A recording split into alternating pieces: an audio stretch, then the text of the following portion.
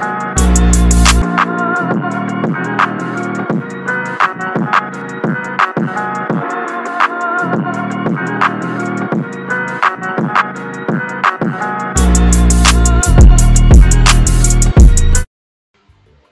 there, welcome to CXC Math TV, and today we're going to be talking about measures of central tendencies and measures of spread. So you're probably wondering, what is this measure of central tendency, right? You're probably feeling, you're like, oh my god, so much new stuff and new terms to learn. No need to worry, you already know what's measure of central tendency. This has been taught from prep school, so don't stress yourself out. Alright, so what is measure of central tendency? Measure of central tendency is us trying to just identify a single value in order to describe an entire data set. Just using a single value or a central value. So these include the mean, the mode, and the median. That's all its measure of central tendency. Now let's review, how do we find mean? Whenever you're giving a data set like raw data, you just add up all the numbers and divide it by the total amount of numbers that you added there. Alright, so just as right here we have the set x1, x2, x3 up to xn. The mean would be add up all the numbers and divide by n because they're n amount of terms. Example, let's say Matthew obtained scores of 92, 87, 72, 83, 72, 88 for term 1 in Add Math. What is his mean score? Now, another word you might see is average, and that's because mean and average are used interchangeably. So to work out Matthew mean, we add up all his scores and divide it by 7. When we add up all of those scores given, that's 549, divide by 7, which is 78.4. So that's Matthew's Add Math average for term 1. Not bad, right? But what if you were given data in a table? How do you compute the mean? That's kind of tricky, right? Well, let's have a look at an example. This example here, it says, at CXC Math TV High School, 10 students gave their shoe size in the table below. Alright, so we see the frequency. We see that one person have a shoe size of 6, 2 persons wear 7, 5 persons wear 8, 7 persons wear 9, 4 persons wear 10, and 1 person wear size 11. Okay, so if we want to now find out what is the mean shoe size, well, 1 person wears 6, 7, 2 person wear 7, 1 person wear 11. When you're given it in a table, you need the sum of f times x. F is the frequency, so that column is going to be frequency. X is the data that you're given, the shoe size. That's x. So you get a new table, f times x. So then you work out 6 times 1. You have to work out the variable that corresponds to its frequency. 6 times 1, 7 times 2, that's 14. 8 times 5, that's 40. 9 times 7, that's 63. 10 times 4, that's 40. 11 times 1, that's 11. You then add up the sum of f of x, and then you divide it by n. What is n? N is just the total frequency. So if you add 1, 2, 5, 7, 4, and 1, if you add all of those, we get 20. So when we add up the sum of f of x and divide it by 20, we get 8.7. And that is going to give us the mean shoe size or the average shoe size. Now, let's have a look at it this way, right? If you were to list out all the shoe size, right? 6 and 2 person get 7, so you put 7 twice. And 5 person get 8, so you put 8 5 times. And then you see that how many persons get 9? 7 persons, so you put 9 7 times. They put 10 4 times, then you put 11. If you add up all of that, you get 174. Then you divide it by 20, you still get 8.7. Ah, see there? And so we can clearly see that the mean is 8.7. That's how you calculate the mean for group data. The next one is median. The median is just the middle score of a data set when it is arranged in either ascending or descending order. So let's look at the same example here with Matthew's scores. We know Matthew's scores already: 92, 87, 72, 83, 55, 72, and 88 for term 1. Then we want to know what's Matthew's median score. Now Matthew's median score, first we need to arrange it in ascending order, and then a number in the middle. So we have 3 terms to the left and 3 terms to the right. The median is 83. So that's Matthew's median score.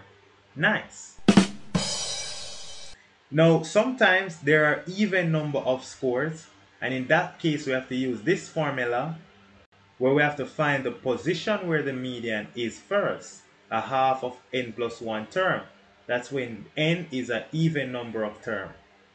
So for example, it says Brian Lara had scores of 88, 54, 32, 55, 57, 2, 23, 5, 13, and 60 in his last 10 regional first class cricket matches. What was his median score? So first, of course, we arrange it in ascending order. And then let's use the formula. The median given by Q2 is a half n plus 1. How many matches? 10 matches, so it's a half 10 plus 1, which is a 5.5 term. Now the 5.5 term is in between the 5th term and the 6th term. The 5th term is, we look at it, what's the 5th term? The 5th term is 32 and the 6th term is 54. So we average that and we get 43. Good. So let's look at an example with a group data here. So the same example with CXC Math TV with the shoe sizes. What would be the median shoe size right here? So if we're asked to find the median shoe size now, we use the formula Q2 is a half the n plus 1 term. 20 plus 1 is 21. A half of 21 is 10.5. Now, how are we going to find the 10.5 term? Don't worry, that's easy. Create a cumulative frequency table. Look at this. So one person had wear a size 6. 2 person wear size 7. So 1 plus 2 is 3. And then 5 persons wear size 8. So 5 plus 3 is 8. So remember, it's the 10.5 position we're going for. And then 7 persons wear size 9. So 7 plus 8 is what? 15. That means a 10 plus 5 must fall into that category right there. And so the median must be the shoe size of 9. Alright? Think about it this way. If you were to write out all the shoe sizes for the 20 persons, right? Let's write it out. 6, 7, 7, 5, 8. Then we write out our 7, 9, 4, 10, then 1, 11. And then we look at the middle term. Isn't the middle term 9? Yeah. So why not do it the other way with the frequency diagram? Easy. Now finally, let's look at what is mode. What is mode? Mode is a score that occurs most frequent in a data set. So let's look at Matthew's scores again, and they ask us what is the mode. Which score did Matthew get most frequently? From this data set, we can clearly see it's 72 because 72 occurred twice. So Matthew's mode is 72. Now let's move on to measures of spread, because we realize that measures of central tendency, we know all of that from Csec days. We really know all of that from prep school days and primary school, right? And even for some of us from kindergarten, no problem. But here's something new that we're going to learn, which is measures of spread. So you're probably wondering, what is measure of spread? Now, measures of spread, these are used to describe how similar or how varied a data set of observed values are. How similar or how varied are these data that we have gathered? So measures of spread include range, lower and upper quartile, interquartile range, variance, and standard deviation. Let's start with the range. Now the range is the difference between the smallest value and the largest value in any given data set. So the range is the maximum minus the minimum. Example, Let's go back to Matthew's test scores. Matthew's test scores, we can see that his highest is what? 92, and his lowest is 55. So the range would be 37. That would be Matthew's range. Now, interquartile range.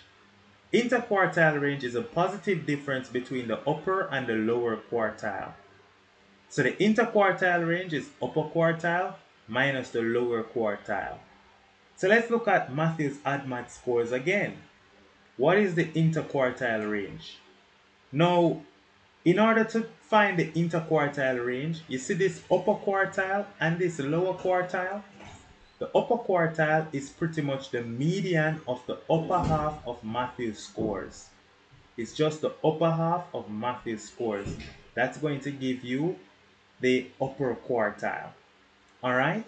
So first thing we do is arrange in ascending order. 55, 72, 72, 83, 87, 88, 92. So the lower half is the first 3 test scores for Matthew, and the upper half is the next 3 score. Now from the lower half, the median from the lower half would be 72. So the lower quartile is 72. And from the upper half, the median of the upper half is 88. So that's the upper quartile. So the interquartile range is going to be the upper quartile minus the lower quartile, and that is 88 minus 72, and that is 16. So that's the interquartile range. Now, another type of range that they like to give you is the semi-interquartile range. What is this semi-interquartile range? The semi-interquartile range is the positive difference between the upper quartile and the lower quartile, and then we divide that by 2. Alright? So semi-interquartile range is pretty much interquartile range divided by 2. So we just found the interquartile range, so we divide it by 2, and that would give us the semi-interquartile range. Now the next thing to talk about is the standard deviation. Now the standard deviation is our first, this is the first major information that we're really going to use to talk about the variability or the spread of information in a given data set. So the standard deviation is a quantity expressing by how much the members of a group differ from the mean value. It is often given by these 2 formulas.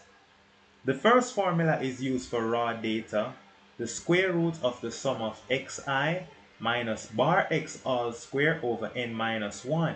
You're saying, what? That looks like a lot to remember. That's crazy. No worries. The more you practice, the easier it becomes. The second formula looks even crazier. The sum of fx squared minus the sum of fx all square over n divided by n minus 1 square rooted. No worries, it's very easy. Let's look at 2 examples and we're going to break it down slowly. So let's go back to Matthew's scores, right? What is the standard deviation? Now Matthew's scores given here is raw data, so we use the first formula. Now that we're going to use the first formula, what we're going to do is we're going to create a table. Xi represents all of Matthew's scores. So his first score was 92, his second score x2 is 87, his third score is 72. We continue and we write them out. Now what was the mean? The mean, remember we had calculated and it was 78.4. That's Matthew's ADMAT average. Now we're just going to take the difference now between the mean and Matthew's score. So you take the difference, look at it. 92 minus 78.4, you get 13.6. But then you just square it. So we take the squared difference. So the next one, 87 minus 78.4, that's 8.6 squared. 72 minus 78.4, that's negative 6.4, then we square it. We'll continue with the rest of the terms. And when you get all of those square terms, the summation symbol means you add them up. So you add up all of those, the 13.6 square plus 8.6 square plus negative 6.4 square, add all of them up and we get 1001.72. Now you see that 1001.72, Alright? We're just going to divide that now by n minus 1. N is how many test scores there are. How many test scores are there? 7. 7 minus 1 is 6. So we divide 1001.72 by 6, then we square root it, we get 12.92. So Matthew's scores on average differ from the mean by 12.92 marks. In other words, that's the standard deviation, 12.92. It's so simple, so simple. But don't worry, we're going to have a worksheet video doing only questions, alright, about standard deviation. Now, what if you were given to find standard deviation in the form of a table, right? Now look at this one right here. It says at CXC Math TV again, it's the same shoe size. And what if they ask you for the standard deviation of the shoe sizes? First thing is, we already know that this is group data, so we know we're going to use this formula. The sum of f times x squared minus the sum of fx all squared over n divided by n minus 1 square rooted. So that formula right there, we know what to do already to create our f times x column, right? We just multiply the frequency times the shoe size. So 6 times 1 is 6, 7 times 2 is 14, 8 times 5 is 40, 9 times 7 is 63, 10 times 4 is 40, 11 times 1 is 11. Now that's just the sum of your fx. But we need the sum of fx squared. So therefore we need to work out a column with x squared and then multiply it by the frequency. Now 6 squared is 36. Then we'll multiply 36 times 1 to get 36. Then we work out 7 squared, which is 49. 49 times 2 is 98. Then we'll go 8 squared, which is 64. 64 times 5 is 320. 9 squared is 81. 81 times 7, that's 576. Now as we continue, we get 401.21. We add those up, and the sum of fx squared is 1542. So then we just put in those missing values in the formula.